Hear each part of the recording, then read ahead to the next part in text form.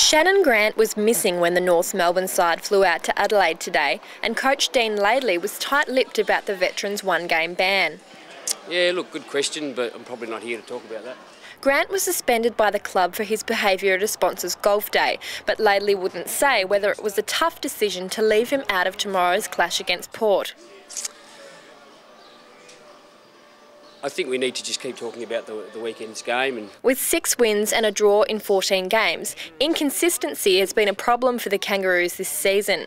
Laidley said he hadn't been able to work out why this had affected senior players who were so steady last year. Yeah, look, if I was able to do that, we probably wouldn't be talking about it. But it's about your actions at our footy club, and those guys have probably been a little bit inconsistent, and you look at the games that we've had opportunities to win and we've lost, have been very disappointing for everyone. Laidley wouldn't be drawn on whether midfielder Daniel Harris was close to losing his spot this week. Oh, he's in the 22, and I think that's the important part.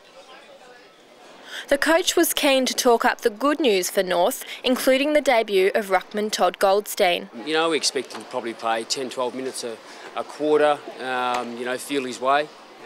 He's come from a long way back, but his ruck work, against some pretty good opposition in the VFL over the last month's been outstanding, so really pleased with that. North Melbourne play Port Adelaide at Amy Stadium tomorrow night. Rachel Hewitt, Herald Sun Online.